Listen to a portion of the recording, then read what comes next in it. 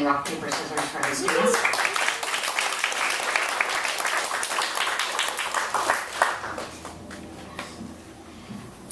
This is an excerpt from my novel, Splitting the Wind.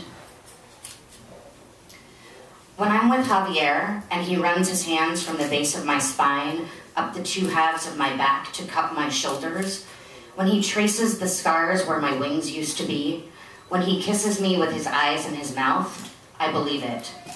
But after I leave him, alone in my cold bed on the third floor of the house I share with the other wingless laborers, staring at the faded mauve flowers of the wallpaper, the voice in my head tells me I'm childish and naive, that he couldn't possibly love this body. The next time I go to the saloon, he'll have a different woman on his arm, one with feathers, one he can flaunt. I've seen the way they swoon over him. They practically line up to talk to him. I'll approach him, tentative, eager, trying not to be obvious, and he'll say hello, then turn his back to his companion with a dismissive nod at me, and there will be my heart wrapped in my secret dreams, smashed on the floor like a festival glass, trampled upon by feet too drunk to walk straight, shards ground into the wood until I can't scrape any of it back up. I'll be trying to lick the mess up when everyone's gone, crawling on the ground where I belong. It was all just a cruel joke, a passing fancy, and I was stupid enough to fall for it, and my wingless sisters will all tell me so and spit when anyone says his name.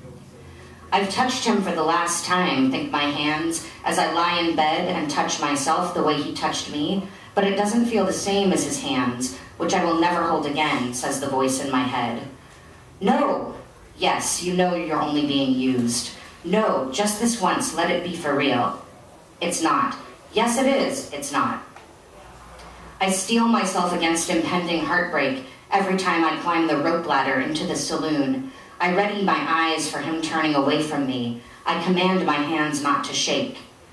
I hold myself on the rope with one hand while I push open the trap door near the bar and cautiously raise my head. I don't dare look up to find him, not yet, not until I'm standing. Then a hand appears and grabs mine, and I look up, startled, into Javier's smile and dark eyes. He pulls me to my feet, hugging me with arms and wings. Around us, people pretend not to have seen. Can I get you a drink? He asks, leading me to the band's table. The percussionist kindly vacates a stool for me. I nod, afraid to speak. I know what people are thinking when they pretend not to notice us. If we don't acknowledge it, it doesn't exist. At most, she's a dalliance for the traveling musician. No harm done. It'll make the poor girl's life. Best thing that'll ever happen to her, probably. I watch Javier at the bar getting me a bourbon. Angela, who can have any man she wants, whenever she wants, glances at me quite deliberately before she brushes Javier's arm with her wingtip and says something witty. He laughs politely and excuses himself with a glance at me. Angela meets my eyes again and smiles big, then spreads her wings, rises effortlessly into the air, and zips out over the dance pit. My heart sinks deep into polluted ground. I hardly notice as Javier gives me the bourbon and gets up to play. I might as well give up now because Angela never will. Though it's been over 2 years, it feels like yesterday when she looks at me and smiles like that. It's the same smile she gave me the last time I ever talked to Gavin Combs, right here in the saloon, and I know exactly what it means. My heart sinks lower, remembering Gavin. He was a few years older than we were, and he was quiet, clever. I'd never really noticed him that much, and then suddenly I did. It was around the time the council agreed that we wingless girls were old enough to come to the saloon, that we deserved at least to hear the traveling musicians and drink some of the bourbon that came in from Monroe. It was awkward at first. Even those who meant well didn't really know what to say to us. Most people pretended we weren't there. Angela and the other pretty girls clustered in one corner and giggled, glancing at us across the room. But little by little, enough people started talking to us. Chet Carter, Sheriff Lincoln and his son Brad, Cindy, Rosa, Val and Jim, Gavin, Midge the bartender, that we felt welcome enough at the saloon. I didn't notice until Jenny mentioned it that Gavin and I often found ourselves deep in conversation on the sidelines of whatever group was assembled. It was true, I realized. and felt deeply ashamed, I did gravitate to Gavin because he was serious and intelligent and talked about interesting things, and his hair and his wings were a lovely shade of russet. But I knew that nothing more than talking at the saloon was possible. It hadn't even occurred to me to think about anything more. He was winged, and I couldn't imagine it occurring to Gavin. What if he thought I had intentions? The idea was humiliating. But after that, I noticed that he sought me out as much as I did him. I was terrified but exhilarated. Something I had not allowed myself to consider because it was forbidden was suddenly both possible and appealing. Then Angela set her sights on Gavin and told me as much with that broad, cruel smile one night at the saloon.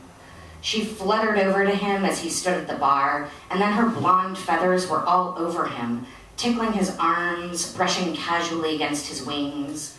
She kept giggling, and before long he was flushed and laughing, unable to look away from her. My throat closed as I watched her lead him out over the dance pit.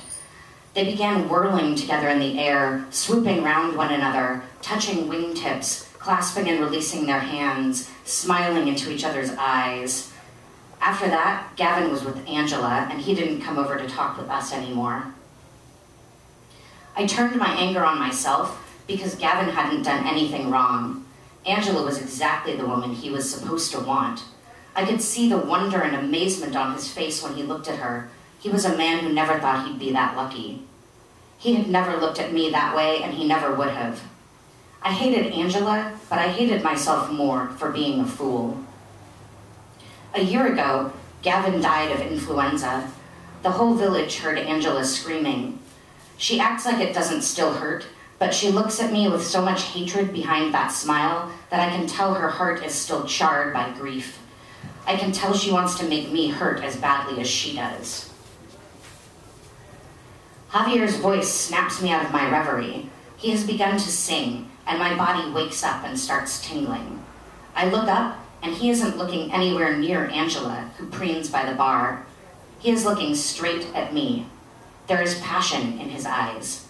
And suddenly, a big knot of anger and hatred that I've directed at myself chrysalises, whirls in upon itself, and somehow transforms, grows flaming wings, and becomes passion directed at the man who is singing for me alone in the crowded saloon.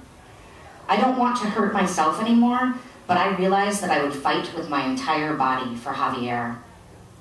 The next time Angela meets my eyes across the room, I smile broadly and stare her down. Yeah.